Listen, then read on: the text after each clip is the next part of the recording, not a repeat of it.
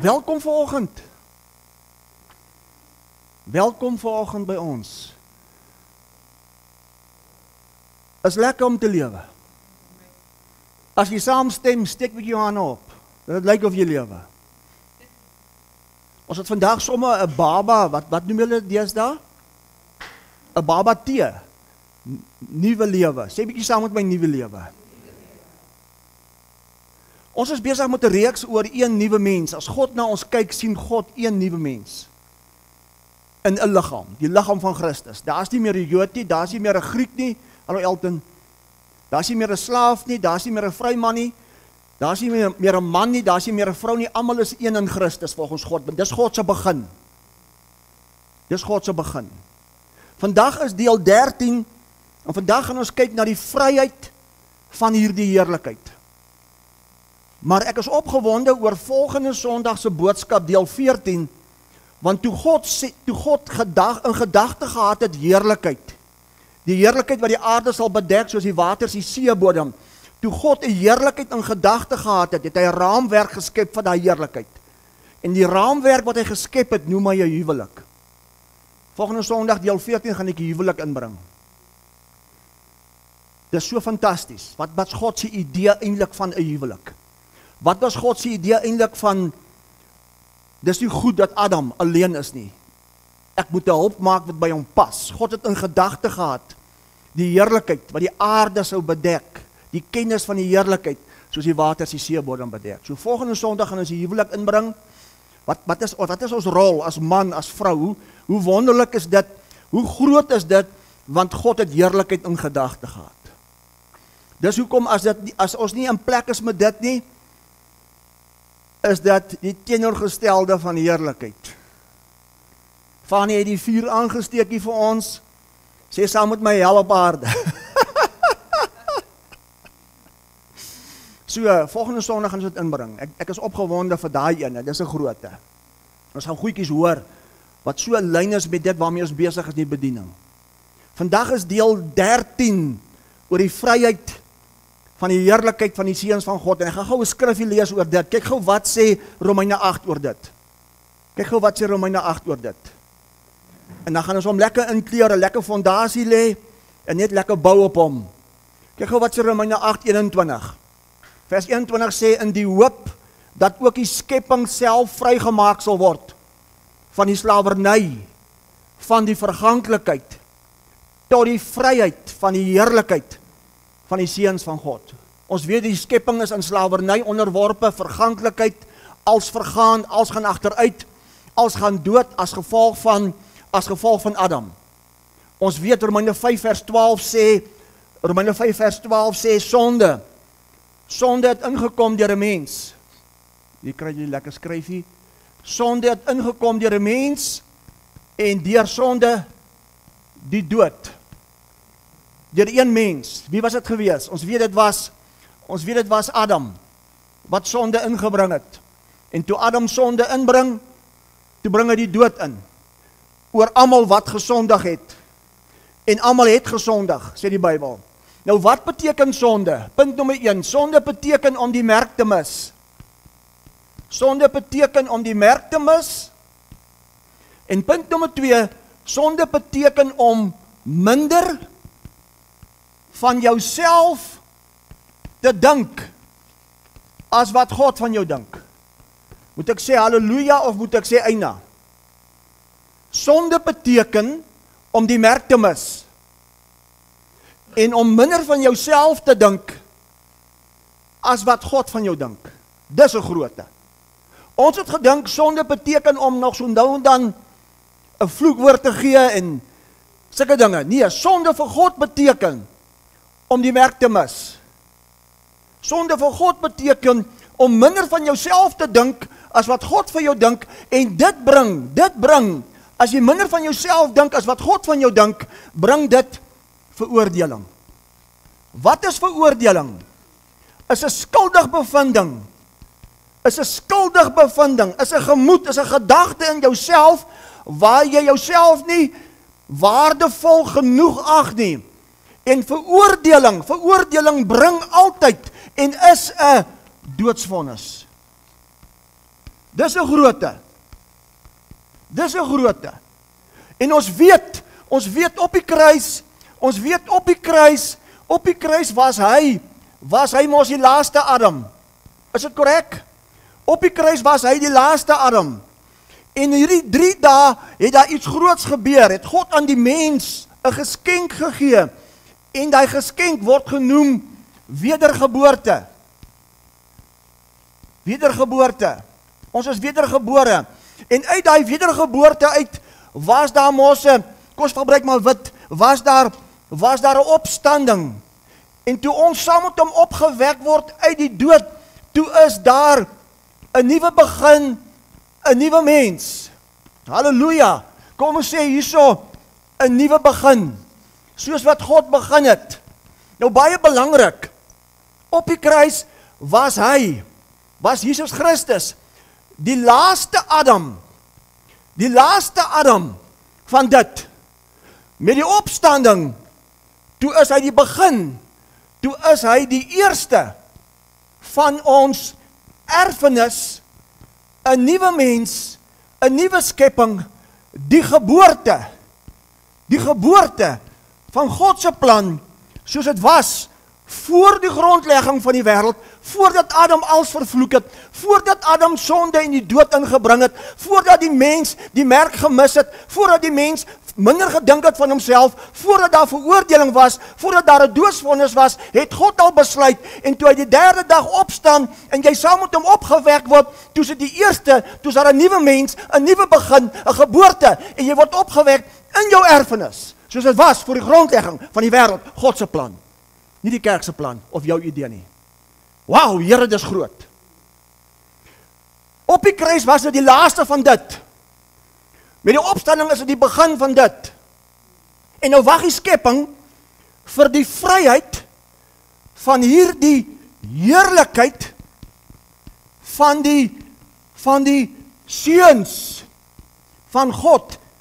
Die skepping wag vir die openbaarmaking, vir die vryheid van hierdie heerlikheid van die seuns van God, dus op die aarde, want die kennis van hierdie heerlikheid sal die aarde bedek, soos die waters die seebodem, en die hoop van die heerlikheid is reeds Christus in jou.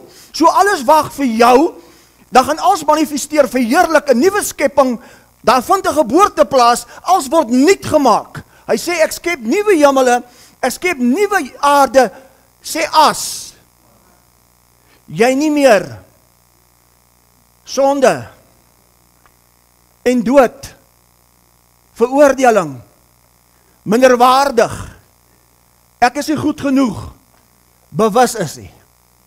As jy nog dit bewus is, as jy nog sit met veroordeling, wandel jy as 'n vyand van die kruis. As gevolg van 2 goedjies. Nommer 1, onkunde. My volk gaan ten gronde weens 'n gebrek aan kennis. Ons weet nie wie's God nie. En punt nommer 2, wat kan ons punt nommer 2 doen? Een krag wat nog in jou werk, ons gaan by dit uitkom nou, veroordeling. Weereens, omdat jy nie weet wie jy is nie. En nou moet ek vir jou kom inkleer vandag. Halleluja, dis nogal 'n lekker mond vol. Prys die Here vir dit. Nou moet ek vir jou inkleer. Ek wil vandag vir jou wys, wat is jou vryheid in Christus? Hoe werk dit? Met ander woorde, die Bybel praat hiervan, ons het nou gehoor, die skepping, dit is 'n verganklik. Dit is verganklik. Wat beteken verganklik? Verganklik beteken dit vergaan, dit gaan tot niet. Verganklik beteken, die mens word ouer, sy hare val uit, sy tande val uit, en dan gaan hy dood. Hy keer terug na stof. Sê ou mens. Maar op die kruis was hy sê Adam, sê eers Adam. Maar op die kruis was hy op die kruis die laaste Adam. Nou wag alles wat verganklik is, vir die vryheid, van die heerlikheid, van die seuns. So wat is hierdie vryheid dan? As slawerny, die Bybel praat hiervan, ek wil 'n spasiekie los, die Bybel praat hier van slawerny. Die teenoorgestelde van slawerny is vryheid. Als wag vir dit. Als wag vir dit. Nou, as slawerny sonde was, wat is vryheid dan? Heiligmaking, heilig. Ek is heilig. As slawerny verganklikheid dood is, wat is vryheid dan? Wat is die heerlikheid dan? Ewige lewe sonder dood. Luister kerk, nie soos wat die kerk jou geleer het nie. Ons het mos groot geword. Die ewige lewe beteken jy moet jou hart vir die Here gee, sodat as jy doodgaan, jy kan die hel mis en hemel toe gaan. Luister, dis nie die waarheid nie. Die waarheid is vir God. Die vryheid van hierdie heerlikheid van God is om nie dood te gaan nie, want die dood is 'n vyand. Nou het 'n klip in die byenes gegooi. Wat is nog vryheid? As die merk gemis word, wat is die merk wat nie gemis moet word nie? Kan ek gou vir jou wys? Kyk gou wat sê Romeine 3:23. Kyk gou wat sê Romeine 3:23. Wat beteken sonde om die merk te mis? Watter merk? Kom ek wys gou vir jou. Romeine 3:23. Mag jy dit vandag sien? Terwyl jy blaai, wat is vryheid van verganklik? Wat is die teenoorgestelde? Onverganklik. Wat beteken onverganklik? Hierdie tempel, hierdie liggaam kan nie meer vergaan nie. Want daar's 'n heerlikheid. En nou wag tot die skepping, wag vir die vryheid van hierdie heerlikheid, die openbaarmaking van die seuns van God. Wow. Wat beteken die merk is gemis? Wat 'n merk was gemis? Romeine 3:23. Want almal het gesondig. Dit het almal ontbreek aan die, wat sê jou Bybel? Wat was die merk wat ons gemis het? Kan ek gou baie radikaal weer wees? Die merk was nie hemel, so jy hel moes mis nie. Die merk wat Adam gemis het, van die begin af. Waar? In die hemel of op die aarde? Vader, laat u koninkryk kom. Vader, laat u wil geskied. Soos dit in die hemel is, so ook nou waar? Toe kom ons, so sê ons, nee Here, jy's verkeerd. Nou probeer ons alles wat op die aarde is in die hemel kry, en God probeer sy bes om alles wat in die hemel is.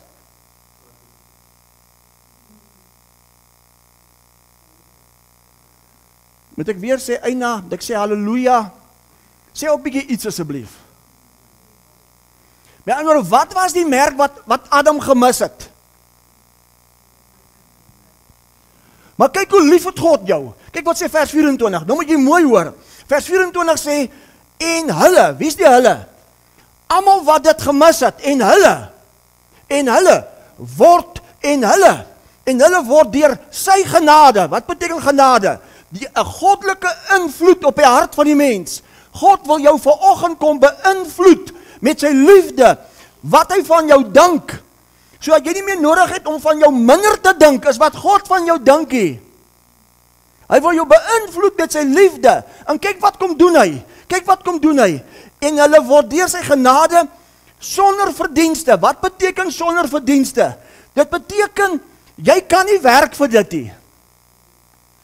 Want om iets te verdien, is daar 'n loon, en jy moet werk vir dit. Nou sê God vanoggend vir jou, luister, ek het jou so lief, dat dit is sonder verdienste, jy kan dit nie verdien nie. Jy kan nie harder probeer om op te hou, harder probeer om te nie. Ek het jou lief, ek wil jou beïnvloed met my goddelike beïnvloed, my liefde in jou hart, sodat jy jou hart sal oortuig, glo, en as jy glo, sal ek 'n vrug bring, en daai vrug sal jou verander, daai vrug sal maak dat jy ophou. Ek sê altyd, toe ek onder die wet was, en ek dit wou verdien, het ek baie probeer om op te hou met iets. Dan het ek het vir 'n week reg gekry, jy maar hy tweede week. Kyk, dan het ek het nou ordentlik geblaas. As jy sulke mense vandag, toe kom God en hy sê vir my, luister bietjie, kom sit bietjie by lig van die wêreldbediening, en ek vir jou vertel hoe lief ek vir jou is. Toe jy dit gemis het ek gekom, en ek wil jou vanoggend beïnvloed met my liefde. Jy kan dit nie verdien nie. Hy sê, en hulle word deur sy genade sonder verdienste geregverdig. deur die verlossing wat in Christus Jesus is. Met ander woorde, toe hy op die kruis uitroep, dit is volbring. Toe hy op die kruis ons met hom versoen, toe hy op die kruis uitroep, dit is volbring, en God na jou kyk, toe sien God jou regverdig. Nou is die vraag, hoe sien jy jou? Want as jy jou nie soos sien nie, is dit vir God.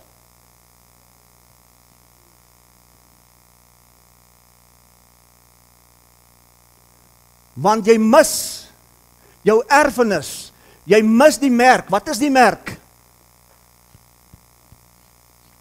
Sê saam met my, sonder verdienste. Jesus, ons gaan 'n paar goedjies hoor vandag. Kan ek maar vandag 'n religion, 'n godsdienstgees bietjie skud? Ek gaan hom skud vandag.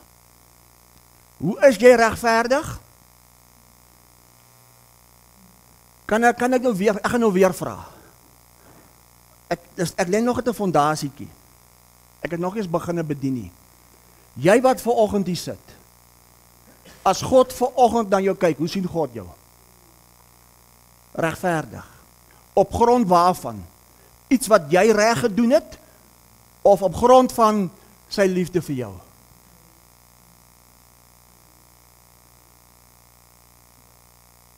Dis ons sukkel met dit. Kyk, ons sukkel met dit.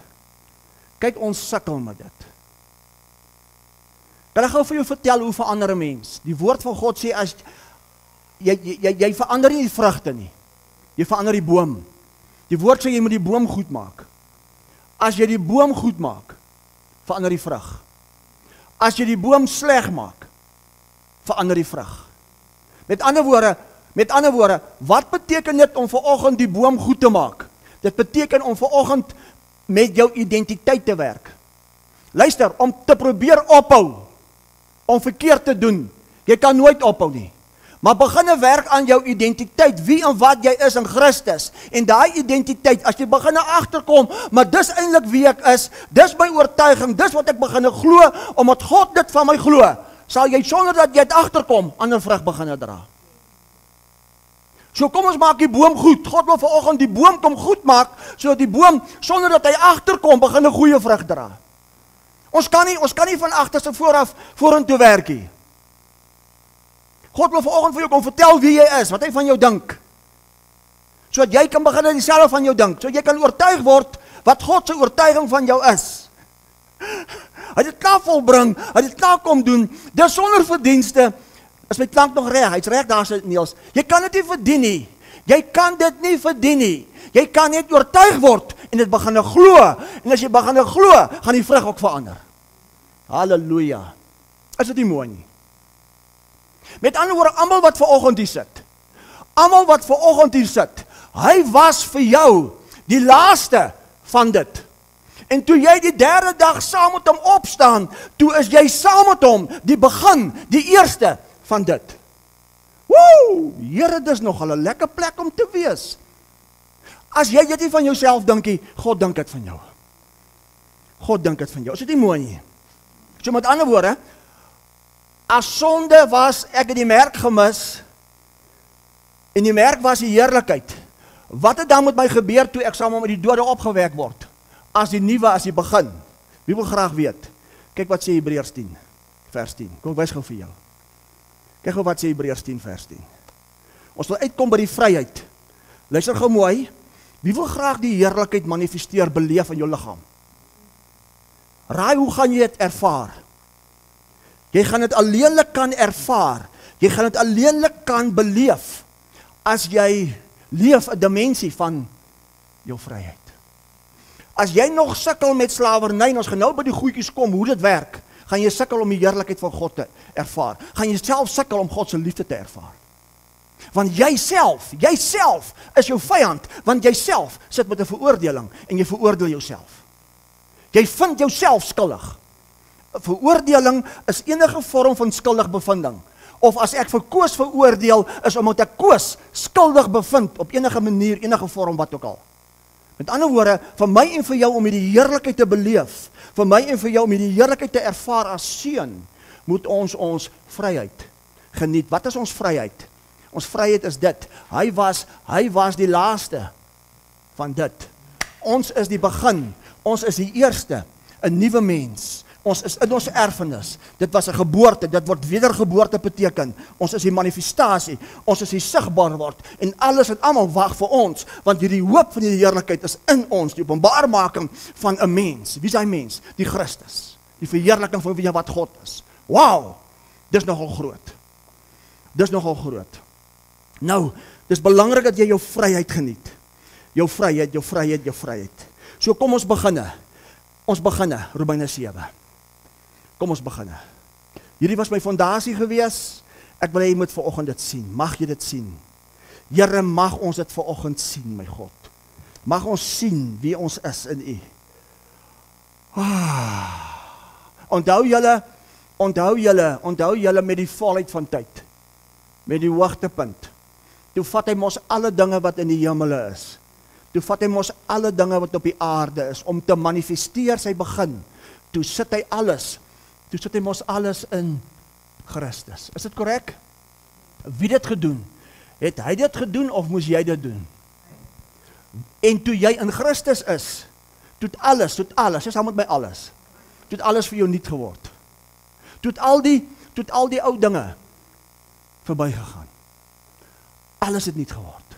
Hoekom moes God dit doen? Want jy wat vanoggend hier sit, is as wedergebore God se begin. En so terloops, jou wedergeboorte was nie in jou vermoë nie. Jou wedergeboorte hier was 'n geskenk aan jou. Kyk hoe lief het God jou. Al wat moet gebeur is, jy moet onder die woord, onder die salwing kom sit, dat die lig net vir jou aangesit word. En toe die lig vir jou aangesit word, en jy's verlig, en jy kan sien, wow, is dit wie ek eintlik is? Is dit hoe God my sien? Dan gaan daar 'n deurbraak kom in jou lewe. Maar wat doen ons? Ons leef nog voor die kruis, ou Adam en nou Eva. Man, Adam en Eva sê, volgende week mag jy nie mis nie. Halleluja, oor jou huwelik, in die heerlikheid van God. Ek het net een probleem met volgende Sondag se boodskap. Die kans is groot dat daarna nog meer babatees gaan hou.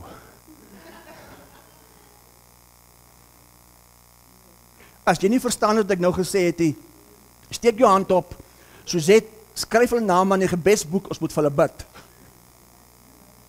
Dis 'n openbaring. Ons het die kat in die sterbeet gehad. Volgende Sondag gaan God ons verras, met God se idee. Suzette, wat, jy spel nou breër nie. Werner, hou vas jou vrou se hand.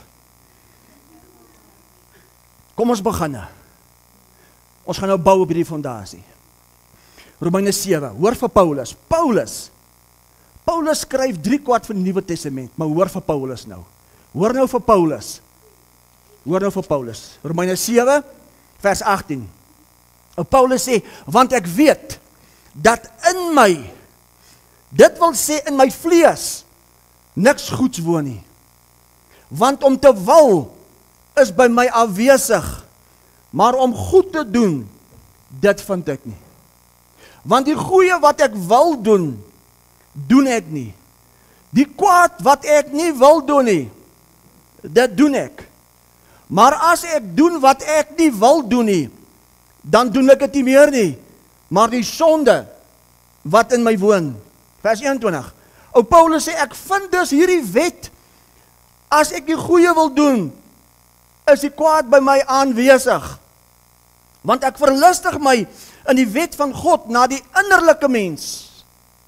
Maar ek sien 'n ander wet in my lede, wat stryd voer teen die wet van my gemoed, en my gevangen neem onder die wet van die sonde, wat in my lede is. Hoor wat sê in vers 24, hy sê, ek elendige mens, wie sal my verlos van die liggaam van hierdie dood?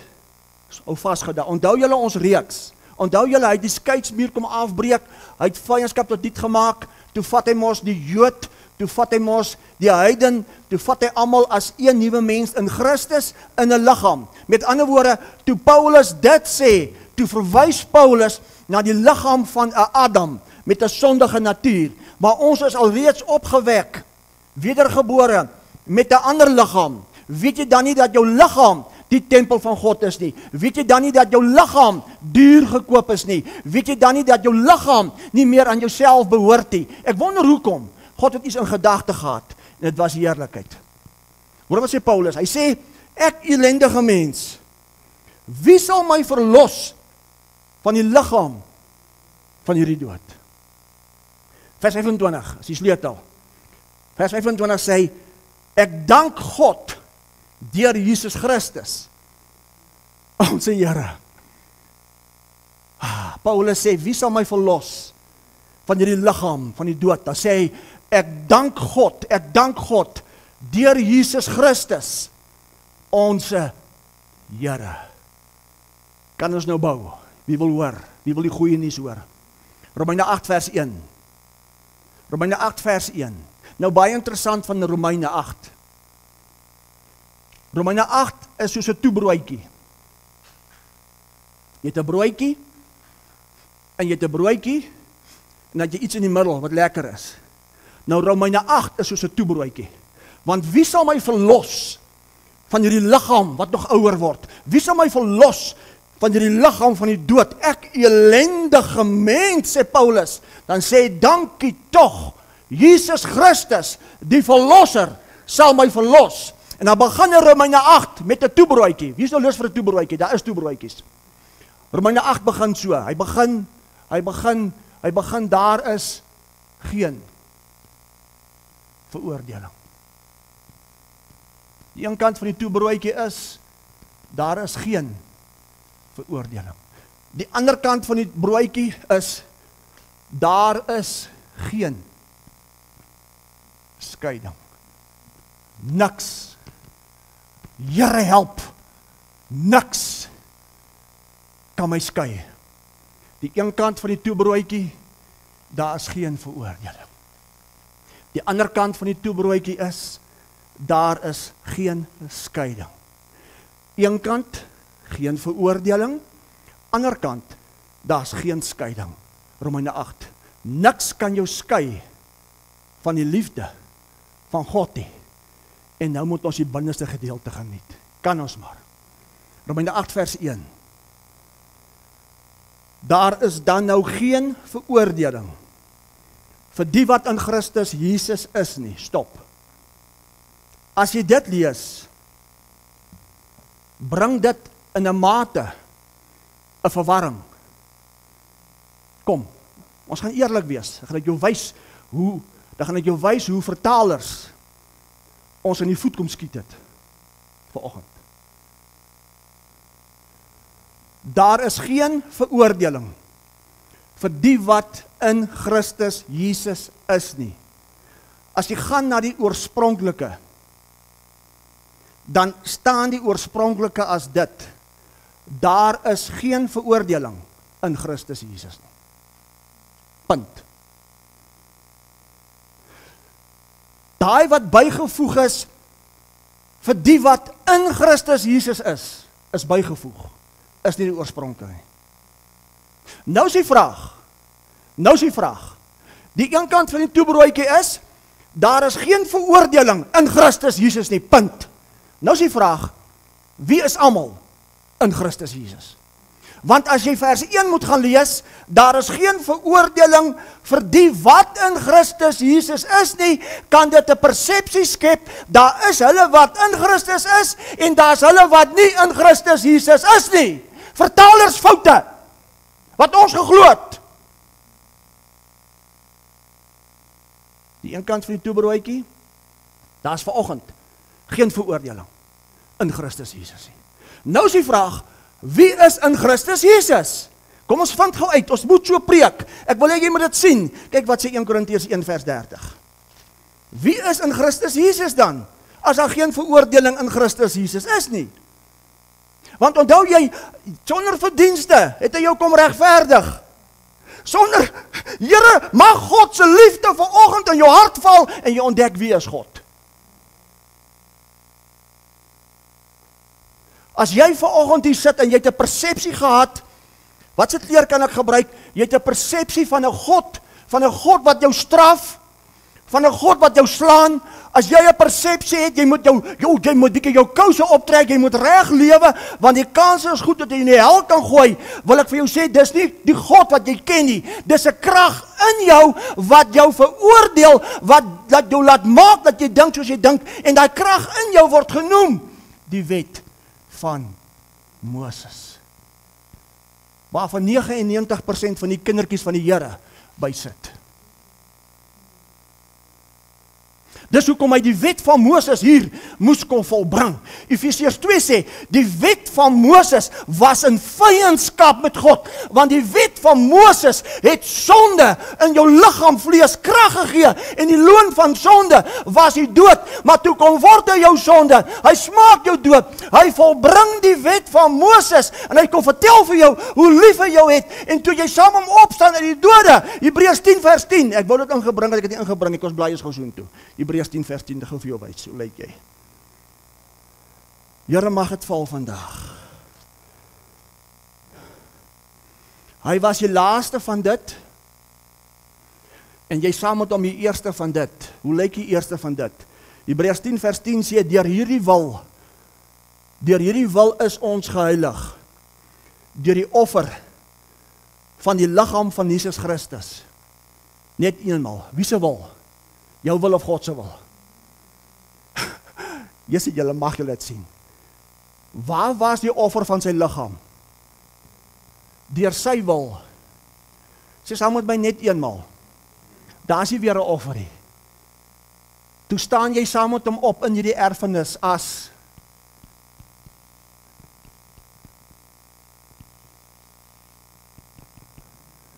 en omdat jy saam met hom opgestaan het in hierdie erfenis in Christus, is daar geen veroordeling. Wie is almal in Christus? 1 Korintiërs 1 vers 30. 1 Korintiërs 1 vers 30. Kan almal dit sien? Weer is interessant. Nee, ek gaan dit nie sê nie. Kom ons vat gou uit wie is almal in Christus, want in Christus is geen veroordeling. In Christus is geen veroordeling. 1 Korintiërs 1 vers 30. Maar deur hom is julle almal in Christus, Jesus. Wat vir ons geword het, wysheid uit God, geregtigheid, heiligmaking en verlossing. So wie's almal in Christus? Hoe is jy in Christus? Deur hom, sy versoening. En in Christus is geen veroordeling. En in Christus, die ander kant van die broodjie, is ook geen skeiding nie. Nie eers die dood kan jou skei van die liefde nie. Nie eers trauma nie, nie eers depressie nie, nie eers sonde nie, nie eers wat ook al nie, kan jou skei van die liefde van God in Christus nie. En as jy dit nie kan sien en glo nie, en daar's iets anders in jou wat jou veroordeel, is dit omdat jy nog onder die wet van Moses is, en jy het uitgekom uit bediening van genade en lewe nie. Romeine 8, terug. Kan almal dit sien? Kyk wat sê Romeine 8 nou. Romeine 8 vers 1 sê, daar is geen veroordeling in Christus Jesus nie, punt. My opskrif sê die nuwe lewe onder die genade. Die Afrikaanse ou vertaling sê die opskrif van Romeine 8 is die nuwe lewe. Sê saam met my die nuwe lewe onder genade, nie meer onder die wet van Moses nie. Hoe lyk hierdie nuwe lewe? Daar is geen veroordeling in Christus Jesus. Nou is die vraag, wie is almal in Christus? Almal. So daar's geen veroordeling nie. Nou is die vraag, niks kan ons skei van die liefde. Niks kan ons skei, daar is geen scheiding ook tussen jou en God nie. Geen scheiding nie. Kyk gou wat sê dit. Kyk gou wat sê 1 Johannes 4. Ek moet gou vir jou wys. 1 Johannes 4 vers 19. Kyk jy wat sê 1 Johannes 4 vers 19. Met ander woorde, in Christus geen veroordeling.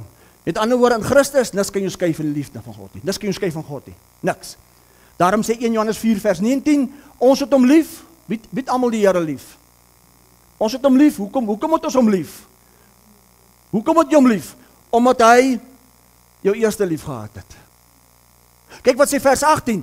Daar's geen vrees in die liefde nie.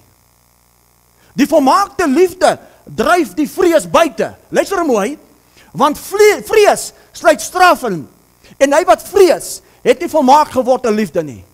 Luister mooi, As jy glo, God straf, dan het God nie volmaak geword in liefde nie. En God diskwalifiseer homself. Moet ek sê halleluja, of moet ek sê eina? Luister, daar is geen vrees in die volmaakte liefde nie. Die volmaakte liefde dryf vrees buite, want vrees sluit straf in. As God jou straf, het God nie volmaak geword in sy eie liefde nie. En God is 'n leienaar. Ek kan nou maar sê amen en ons kan my huis toe gaan. Kyk hoe kragtig is dit. Kyk hoe kragtig is God se liefde. Kyk gou wat sê Romeine 5. Kyk gou wat sê Romeine 5. Kyk gou wat sê Romeine 5. Romeine 5 vers 8 sê, maar God bewys sy liefde tot ons daarin, toe Christus vir ons gesterf het, toe ons nog sondaars was.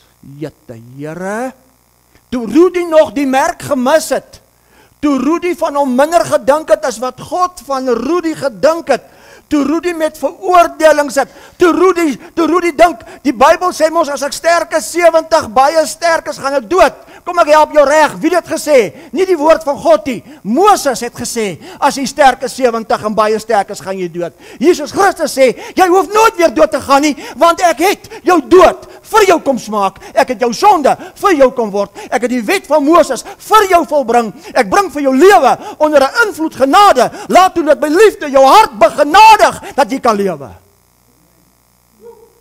Woe! Wie het gesê 70-80?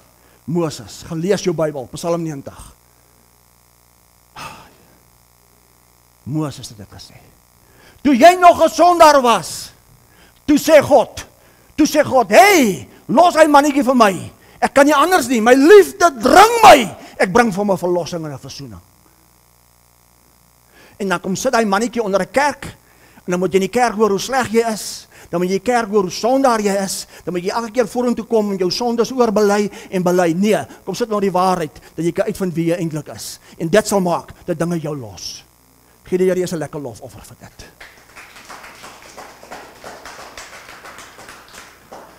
Want ons moet die boom goed maak, dat die vrug kan verander. Halleluja, is dit nie fantasties nie? Kyk hoe wat sê vers 10, want as ons terwyl ons nog vyande was met God, versoen is, ook koek. Toe jy nog gedink het, jy's 'n vyand met God, toe sê God, man, ek het jou so lief, kom hierso, ek versoen jou met my, en ek sit jou in Christus. Nou moet jy net uitkom by waarheid, dat jy die waarheid ken, en die waarheid maak jou vry, dat jy kan lewe. Halleluja, dis hoekom jy sit nou in 'n bediening van lewe. En as jy wil doodgaan, dan wek ek jou op. Hier gaan mense nie dood nie, ons wek jou op in die dood uit. Sorry. Ons vat jou weg van hemel af, want jy is nie op pad nie, jy is vanaf. Jy is uit God gebore. Jy is uit God gebore, jy is op pad, uit die allerheiligste, vanaf op die aarde, om te manifesteer wat? Die heerlikheid. Halleluja, die openbaarmaking van wie en wat God is. Terug, Romeine 8 toe. Hoor ons sê Romeine 8 vers 1 nou. Sê saam met my nog 'n shocker. Hier kom nog 'n shocker. Kan ek hom maar lees? Iemand het my gevra, Rudy, hoekom moet jy al ewig so in die skrifte indelf? Rudy, hoekom moet jy al ewig ingaan en gaan kyk? Toe sê ek, halleluja!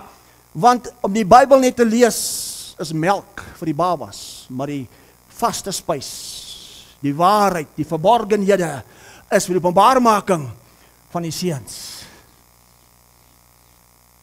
Romeine 8 vers 1 sê, daar is nou geen veroordeling in Christus Jesus nie, punt. Maar nou staan daar iets anders. Nou staan daar vir die wat nie na die vlees wandel nie, maar na die gees. En nou kom die skrifgedeelte en dit veroordeel jou nog verder. Want nou wonder jy, het ek vanoggend na die gees gewandel? Nee, o gats, toe ek vanoggend opstaan, toe die kat tussen my voete, toe gee ek die kat 'n skop. Kom aan! So Here, ek wonder as ek nou in die vlees of was ek nou in die gees, Here? En dan moet ek vir jou by sê, daai gedeeltetjie was bygevoeg in die oorspronklike ou manuskripte. In die oorspronklike ou manuskripte was dit nie daar nie. Dis later deur vertalers bygevoeg om vers 4 te probeer verduidelik. Romeine 8 vers 1 sê, daar is geen veroordeling vir die wat in Christus is nie. Wie is almal in Christus? Almal, want daar is nie meer 'n Jood nie, daar is nie meer 'n Griek nie, daar is nie meer 'n slaaf nie, daar is nie meer 'n vryman nie. Alles het vir almal nuut geword. Daarom sê vers 2, die wet van die gees van lewe in Christus Jesus het jou kom vrymaak van die wet van sonde en die dood. Romeine 8 vers 2. Staat ook in jou Bybel? So Romeine 8 lees so, daar is dan nog geen veroordeling in Christus Jesus nie. Hoekom nie? Want die wet van die gees van lewe, Here, dis mooi, in Christus, wie is almal in Christus? Almal, het jou kom vrymaak van die wet van sonde en die dood. Nee, Rudy, dit kan nie wees nie, Rudy, ons moet doodgaan. Wie het gesê jy moet doodgaan? Onthou hoe het ek begin in Romeine 5 vers 12, hoe het ek begin, hoe dood ingekom? Dood en sonde het ingekom deur 'n mens. Derms en pens, wat was sy naam? Adam. Maar hy was mos die laaste Adam. So as hy die laaste Adam was, dan moes hy mos kom deel het met sonde.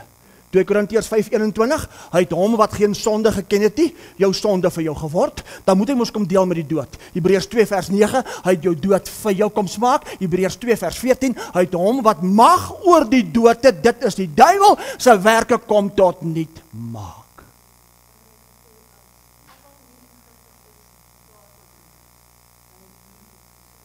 As almal nie in Christus Jesus is nie, dan het Jesus gesondig. Want Romeine 5 vers 16, 17 sê, soos wat Adam alle mense veroordeel het tot die dood, so het hy as laaste Adam alle mense kom regverdig tot lewe. Nog meer. So kan ek ietsie sê, waar jy ook al aanbid, moenie meer als glo, wat van jou kant sal afgespreek word, jy gaan ondersoek die woord. Jy sê, Here, nou wil ek bietjie uitdaak hierso. Jy sê, heerlikheid wat my maak, dat ek wil hardloop om ontslae te raak. Kyk nou wat sê vers 3. Romeine 8 vers 3. Nou gaan hy vir ons verduidelik. Nou gaan, ek wil nie nou al sê, ek is bang het raak op. Nou gaan vers 3 vir jou verduidelik, hoe het hy jou kom vrymaak. Hoe is jy vrygemaak? Jy is vrygemaak deur die wet van die gees van lewe in Christus. Met ander woorde, in Christus is net lewe. Wie is almal in Christus? Almal. In Christus is net lewe. In Christus is die dood nie. Want God kan nie dood nie. Hy alleen besit onsterflikheid. Hy is 'n ontoeganklike lig, maar in Christus toe word ons verlig. In Christus toe word ons die erfgenaam van hy onsterflikheid. In Christus word ons mede-erfgenaam as verheerlik. Dis hoekom jou liggaam vir God so belangrik is. Dis hoekom toe Paulus sê, wie kan my verlos van hierdie liggaam wat doodgaan? Toe sê hy, halleluja, Jesus Christus. Jesus Christus het jou nie net kom verlos van die hel nie. Hy het nie net kom verlos van siekte nie. Hy het nie net kom verlos van sonde nie. Hy het jou kom verlos van die dood. Dat jy kan lewe. Here, dis 'n groote. Johannes 3 vers 16 sê, so lief het God die wêreld gehad, dat hy sy enige gebore seun gegee het, sodat elkeen wat nou glo, nie verlore, nie perish, nie dood, nie verganklik, nie vergaan nie, maar vir ewig kan lewe. En dis iets wat jy moet glo. Ek gaan nou by dit kom. Hoekom moet jy dit glo? Want Adam het alle mense veroordeel en die onkunde en die ongeloof van die mens bring 'n veroordeling dat hy moet doodgaan. En dis nie van God nie. Dis hoekom jy moet die teenoorgestelde begin glo, om nie dood te gaan nie. Dit daar gelaat. Nou gaan hy vir ons verduidelik hoe dit gedoen. Wie wil uitvind hoe is jy vrygemaak? Vers 3. Romeine 8 vers 3 sê, want God het wat vir die wet onmoontlik was. Met ander woorde, vir die wet van Moses, die 10 gebooie, wat die meeste op 'n Sondag nog lees, was daar iets onmoontlik. Die wet van Moses, daar is iets wat hy nie kan doen nie. Want wat vir die wet onmoontlik was, omdat dit kragteloos was deur die vlees, wat was vir die wet onmoontlik? Wat is onmoontlik vir jou om in jou eie vermoë te probeer? Wat is onmoontlik vir jou om deur jou eie werke jouself te probeer? Ons moet dit uitvind, ek moet dit vas lê vanoggend, dat jy dit sien. Waarvan is jy vrygemaak? en hoe hy jou kom vrymaak. Here, as jy dit verstaan, raak jy van vooraf verlief op hom. Jy kan dit help nie. Kom ons vind uit. Kyk wat sê Handelinge 13. Wat was vir die wet? Wat was vir die mens se menslike vermoë onmoontlik? Kyk wat sê Handelinge 13. Kyk gou wat sê Handelinge 13. Wat was onmoontlik? Handelinge 13 vers 39. Ek wil nie met my hier vat jy want as jy wit kruitkolle. Wat was vir die wet onmoontlik? Handelinge 13 39. Is almal daar? Vers 39 sê, en dat elkeen wat glo, deur hom geregverdig word. So hoe word jy geregverdig? Deur te glo. Wat moet jy glo? Dit wat hy vir jou kom doen het. Dat elkeen wat glo, deur hom geregverdig word van alles, sê saam met my van alles, waarvan julle deur die wet van Moses nie geregverdig kon word nie. Nou wat is die alles? Wat is die alles waarvan die wet van Moses ons nie kon regverdig nie? Kyk gou wat sê Romeine 3. Ontvang julle iets? Kan julle God se hand en God se liefde sien vanoggend? Hoe lief hy jou het? Kan jy vanoggend sien dat jy jou eerste lief gehad? Kan ons sien hoe vra Paulus 'n vraag, maar hoe antwoord hy ook vir ons? Kom ons vind gou uit, wat kon die wet nie regverdig nie? Wat kon die wet van Moses? Wat kan jy in jou eie werke en in jou eie vermoë nie doen nie? Kyk wat sê Romeine 3:20. Aangesien uit die werke van die wet geen vlees voor hom geregverdig sal word nie. Want deur die wet is die kennis van sonde. Wat kon die wet nie regverdig? Die vlees. Wat se vlees? As jy gaan kyk, die woordjie vlees beteken ook die weefsel, die vleisgedeelte op die beenderre. Sê jou liggaam. Die wet kon die liggaam regverdig. Onthou jy hoe ek begin? Ou Paulus sê, wie sal my verlos van hierdie liggaam wat doodgaan? Hoekom het Paulus so uitgeroep? Want die wet kan dit nie vir jou doen nie. Maar toe bring hy vir jou verlossing, toe doen hy dit vir jou. So wat is vir God regverdig alreeds? Jou vleesliggaam. So moet nooit weer sê, ag weet julle wat, ek is maar uit stof nie. Ek wil Afrikaanse woord gebruik wat ek nou nie kan gebruik nie. Jy is nie meer uit stof nie. Jy is uit God gebore. Hier was Adam uit stof. Jy is uit 'n vrou gebore en met wedergeboorte is jy hier uit God gebore. So jou vleesliggaam wat duur gekoop is, wat nie meer aan jouself behoort nie, het God kom regverdig. Ek wonder hoekom om sy heerlikheid te manifesteer. Kyk wat sê vers 21. Maar nou is die geregtigheid van God geopenbaar sonder die wet. Terwyl die wet en profete daarvan getuig het. Onthou julle ons preke. Die wet en profete het getuig, toe volbring hy dit. So as jy nog wag vir profesie, as jy nog wag vir die eindtyd, mis jy die volheid. Jessie, dis 'n groot stelling. Dis 'n Facebook stelling. As jy wag vir die eindtyd, mis jy die volheid.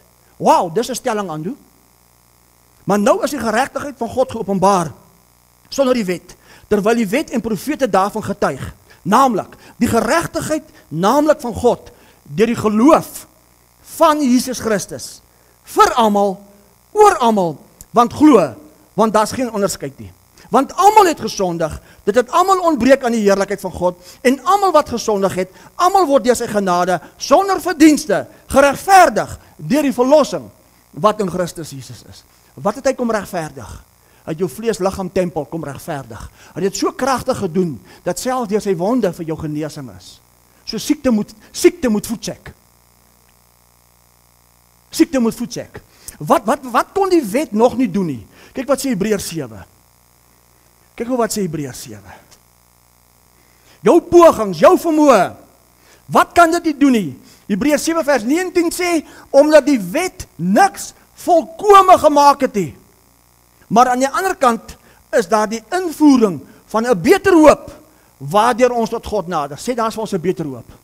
Wat kon die wet nie doen nie? Volkome maak nie. Hy kon jou nie volkome maak nie. Kyk wat sê Hebreërs 9 vers 9. Vers 9 sê, die wet was 'n beeld met die oog op die teenwoordige tyd, waarin daar gawes en offers gebring word, wat die diens verrig, na die gewete nie volkome kon maak nie. Sê vir my, waar voel jy, waar beleef jy veroordeling? Waar beleef jy veroordeling in jou gewete? Wat het jou gewete gedoen? Jou gewete getuig saam met die Heilige Gees, om deur die Gees gelei te word om seun te wees. En die gewete kon jou nie volkome maak nie, want jou gewete het jou veroordeel. Is dit nie verskriklik nie? Hoeveel kinders van die Here sit vandag in die kerkbanke met 'n veroordeling waarvan niemand weet nie, en is eintlik 'n doodsvonnis. Kan ek gou ietsie sê? Is jou vleesliggaam geregverdig deur God? Nou wat maak dit doodgaan? Net een ding.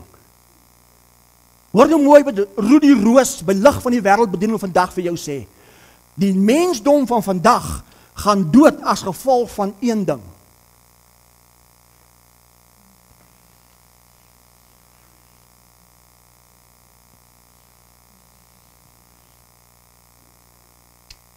Enigste rede.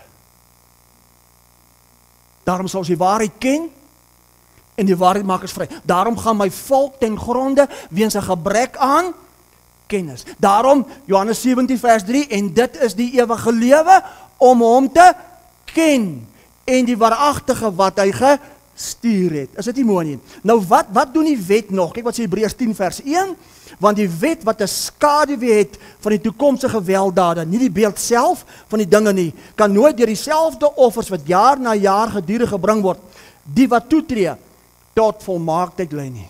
Die wet kon jou nie tot volmaaktheid lei nie.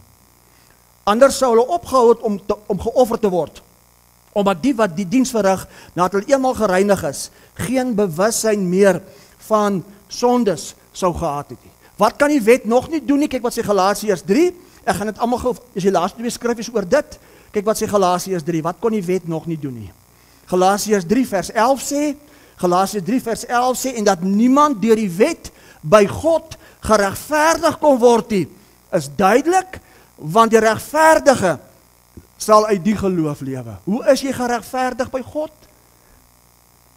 So al wat jy moet doen is, jy moet glo, oortuig word, dan begenadig hy jou, dat hy invloed in jou hart, en jy kom agter, yes, jy gebeur iets met hierdie liggaam.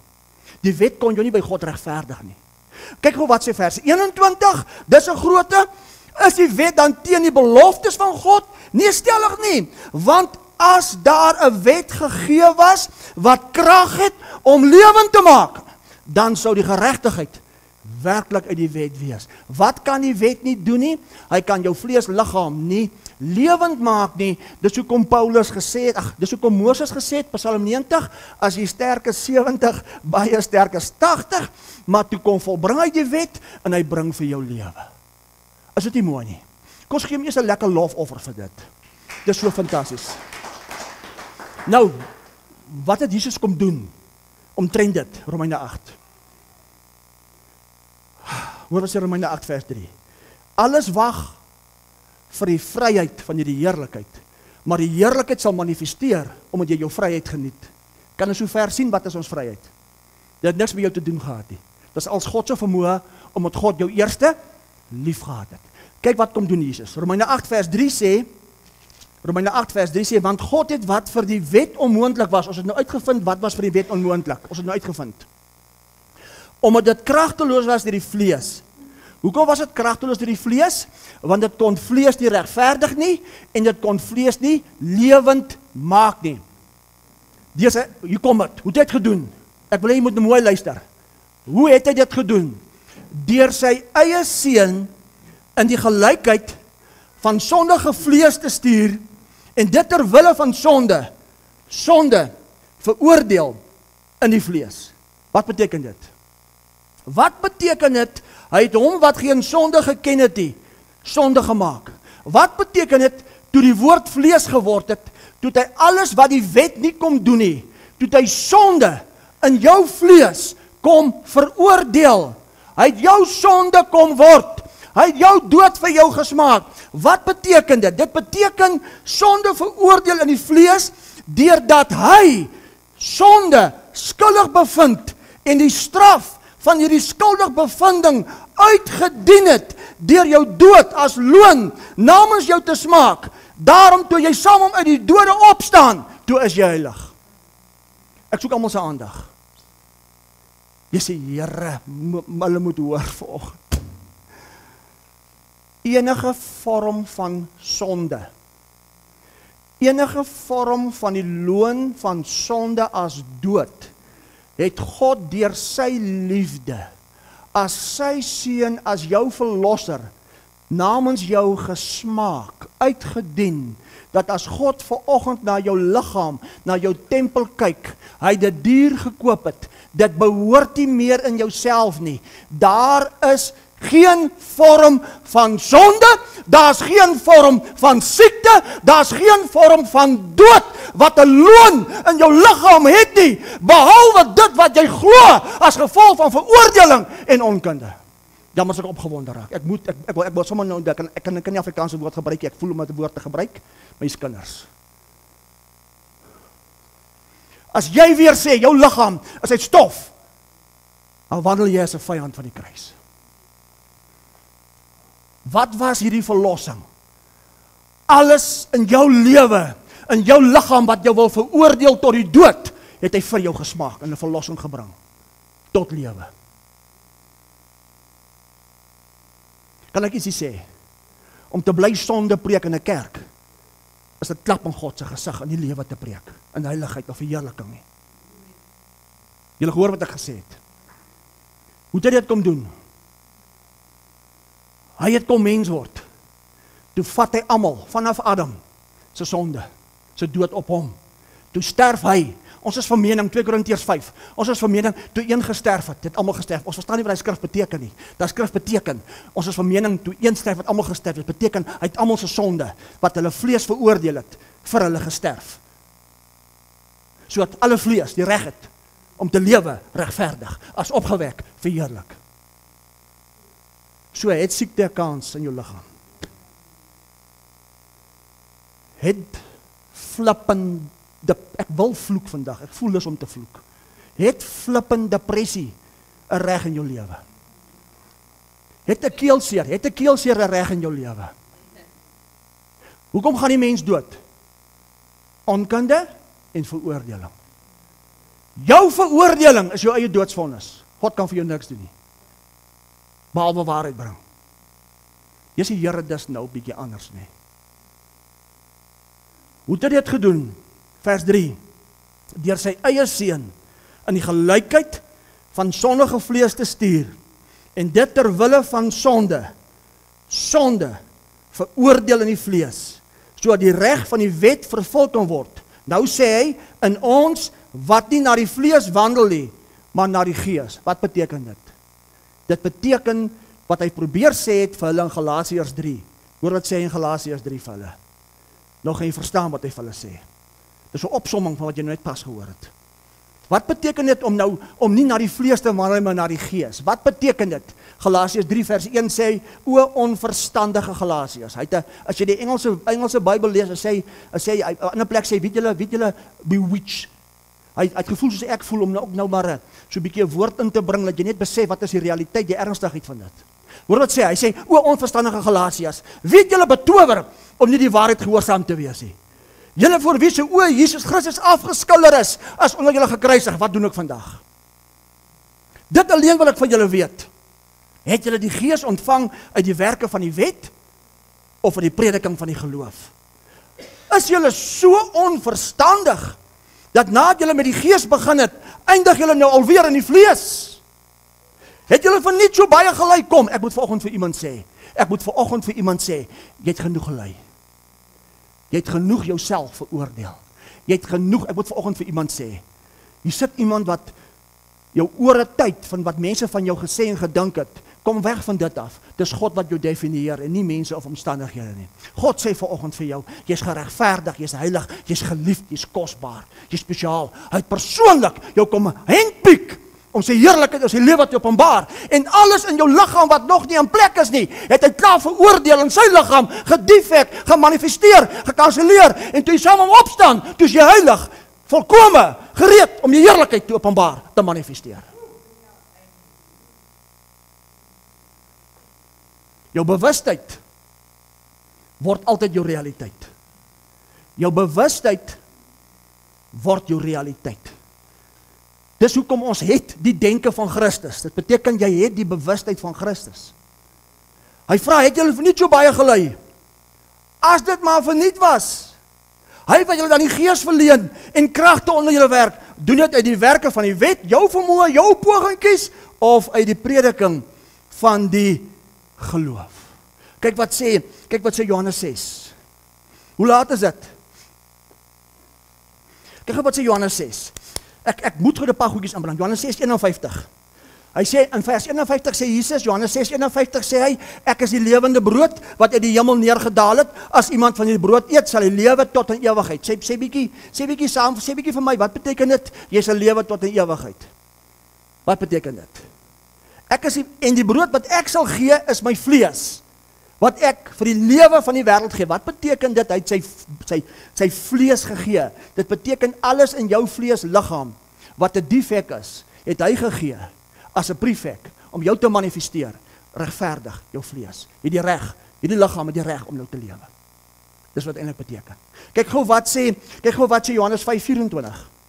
Vers 24 sê iets moois, voorwaar ek sê vir julle, wie my woord hoor en hom glo wat my gestuur het die ewige lewe en kom nie in die oordeel nie. Met ander woorde, daar is die ewige lewe en daar is die oordeel. Hoor wat sê hy nou? Maar het oorgegaan uit die dood in die lewe. So wat is die oordeel? Die oordeel is dood. Johannes 12:31. Nou is dit die oordeel. Nou is dit die oordeel van die wêreld en nou sal ek die owerste van hierdie wêreld buitentoe dryf. Wat was die owerste van die wêreld? Dit was nie die duiwel nie. Die owerste van die wêreld was die wet. 2 Korintiërs 4 sê, as jou sinne verblind is dit die god van hierdie wêreld. Die god van hierdie wêreld is nie die duiwel, maar die duiwel is 'n pateet. Die duiwel is hier vernietig. Wat is vandag die krag wat maak dat mense doodgaan? Die flippende wet van Moses wat in die kerk gepreek word. Omdat leiers nie weet wat is waarheid nie. Wat veroordeel jou? Wie sê? Hierdie ou. Julle ken my. Die dood is my vyand. Nog gaan ek baie radikale goed sê. Hierdie ou is die werkgewer van alle begrafnisondernemings wat mense begrawe. Daar is hy. En ek challenge enige, nou wil ek beklei, nou wil ek oorlog maak teen die dood. God kan nie veroordeel nie. Want dan lieg God, as God nie liefde nie. Jy sien, nou wil ek 'n perd opsaal hierso. Los dit. Ek sluit af met dit. Twee skriffies. Romeine 10. Want ons gaan nou lekker koek en tee. Kom ons vind dit, wat is die rede hoekom mense doodgaan? Romeine 10. Dankie Jesus vir u liefde. Dankie u het my eerste lief gehad. U het alles kom doen om seker te maak dat ek kan bly lewe. Maar nee Here, ek glo u nie, want ek ken u nie. Twee goedjies. Romeine 10 vers 2 sê Paulus, want ek getuig van hulle dat hulle 'n ywer vir God het, maar sonder kennis. Want omdat hulle die geregtigheid van God nie ken nie en hulle eie geregtigheid probeer oprig, het hulle aan die geregtigheid van God nie onderwerp nie. Want Christus is die einde. Christus is die einde van die wet. Christus is die einde van jou werke. Christus is die einde van jou vermoëns om te probeer ophou. Christus is die einde van die sonde. Christus is die einde van die vloek. Christus is die einde van die wet. Christus is die einde van die dood. En toe jy saam hom opstaan, is jy die begin van lewe. Dis die ene rede. Die ander rede is 1 Johannes 3. En ek stop daar. Want ek voel ek wil nou die dood so bietjie. Verstaan julle waar kom die radikaliteit vandaan teen die dood? Ons sal die waarheid ken. En die ken van die waarheid maak ons vry. Hoor wat sê 1 Johannes 3. 1 Johannes 3 vers 19. 1 Johannes 3 vers 19. Ek gaan nog een skrifgie inbring, mag ek? Kan jy nog bietjie vasbyt, want ek weet hy toebroodjies lyk lekker. 1 Johannes 3 vers 19 sê, en hieraan, luister mooi, en hieraan weet ons, dat ons uit die waarheid is, en ons sal die harte voor hom gerus stel, want as ons hart ons veroordeel, God is meer as ons hart, en hy weet alles. Wat beteken dit? Dit beteken as jou hart jou veroordeel, en jy voel soos 'n mislukking, weet God, dis nie die waarheid nie. Weet God, maar dis nie hoe hy jou sien nie. Hoe sien jy jou? Sissie, jy het vir oupa gelag. Vers 21, geliefdes, as ons hart ons nie veroordeel, luister mooi, as jou hart jou nie veroordeel nie, dan het ons vrymoedigheid teenoor God. En wat maak dat jou gebede verhoor word? die vrymoedigheid. Ek sluit af met dit. Romeine 7. Hoor wat sê Paulus hierso. Het julle iets ontvang? Ek het my bes probeer dat jy vanoggend net kan sien hoe God jou sien. Ek het my bes probeer om vanoggend vir jou sê jy het hoop. Ek het my bes probeer vanoggend om vir jou te sê daai siekte in jou liggaam is klaar veroordeel. Daai sonde ding waarmee jy sit is klaar veroordeel. As God na jou kyk, hallo jou regverdige ding, hierdie liggaam het die reg om te lewe, maar dis veroordeling in my eie hart en dis onkunde wat maak dat ek self die doodsvonnis uitdien oor my liggaam, oor die tempel. Wat eintlik nie meer aan my behoort nie, hy's duur gekoop, hy behoort eintlik aan hom om hom te verheerlik. Daarom sê hy, verheerlik my nou met julle gees en met julle gemoed. Word vernuwe in die gees van jou gemoed. Begin jouself sien soos God jou sien. Yes, dit bring energie. Party ons drink Salusa 45. Dit bring Salusa, Heilige Gees, my boeta. Jy kan dit keer nie. Kyk wat sê Romeine 7. Romeine 7 vers 4. So my broeders, is julle dan ook ten opsigte van die wet dood deur die liggaam van Christus. Wat beteken dit? Hoe is jy dood vir die wet? Hoe is jy dood vir dit? Toe sy liggaam jou veroordeling word, jou sonde word, toe sy liggaam jou werke word, toe sy liggaam jou loon van sonde, jou dood vir jou word, toe is jy dood vir die wet. Die wet het geen inspraak, die wet het geen reg nie. Al wie inspraak en reg het, is wat die gees, die geregtigheid van God in jou, as jy dit begin glo. As jy dit nie glo nie, God weet van beter, jy sal doodgaan, maar jy bly in bewaring in Christus, en hy gaan jou bring vir dit. Kan ons die prentjie sien? Kan ons die prentjie sien? Vers 4, so my broeders is dan ook ten opsigte van die wet dood, deur die liggaam van Christus, luister mooi, om nou aan 'n ander te behoort. Wie? Naamlik aan hom wat die dode opgewek is. Met ander woorde, ons behoort nou aan die opgewekte Christus, sodat ons tot eer van God verreg kan dra. Kan ek weer radikaal wees? As jy nog 'n eindtydprediker en jy wag vir die einde van verwoesting, dan behoort jy nie in die opgewekte Christus nie, en jy die erfenis so goed wat ek preek. Jy verstaan nie die kloof wat ek vir jou sê nie. Want jy's onder, daar's 'n bedekking as gevolg van die wet. Vers 6, maar nou is ons ontslaaf van die wet. Hoe is jy ontslaaf van die wet? Jy saam om dit weggesterf. Ons is van mening, as een gesterf het, het almal gesterf. Nou is jy ontslaaf van die wet, waar jy ons gebonde was, aangesien dit afgesterf het, sodat ons kan dien in die nuwigheid van die gees, en nie in die oudheid van die letter nie. Hoe gaan jy die heerlikheid manifesteer? Hoe gaan jy die heerlikheid smaak? Ek moet die vryheid daarvan geniet.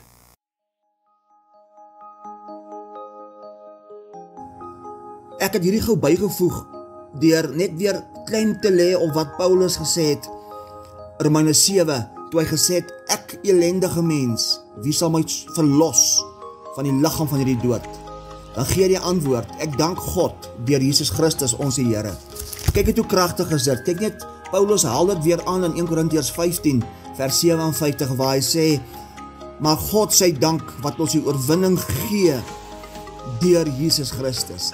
Mense, die dood is oorwin, die graf is leeg, en ons behoort nou aan die opgewekte Christus. Kyk wat sê Paulus in vers 54, en wanneer jy die verganklike met onverganklikheid beklees, en die sterflike met onsterflikheid beklees, dan sal vervul word die woord wat geskrywe is, die dood is verslind in die oorwinning. Met ander woorde, die dood is klaar oorwin. Die dood is klaar oorwin. Hy wag, as die opgewekte Christus, wag vir die vervulling daarvan, deurdat ons beklee. Die woordjie beklee beteken om aan te trek, om dit jou eie te maak, om oortuig te word, om in weg te sink, omdat ons nou behoort aan die opgewekte Christus. Is dit nie kragtig nie? Vers 55, dood, waar is jou angel? Doodryk, waar is jou oorwinning? Die angel van die dood is sonde. Die krag van sonde is die wet, maar God sy dank wat ons die oorwinning gee deur ons Jesus Christus. Mense, die oorwinning is klaar gegee. Kom ons trek dit aan, kom ons beklee ons met dit, kom ons sink weg in hierdie oorwinning, as manne en vroue, wat aan die opgewekte Christus behoort, en ons graf is ook leeg. Kom ons leef as die opgewekte Christus. Kom ons glo, kom ons leef, kom ons glo, die oorwinning, die dood is oorwin. Ons het 'n reg om te lewe. Amen.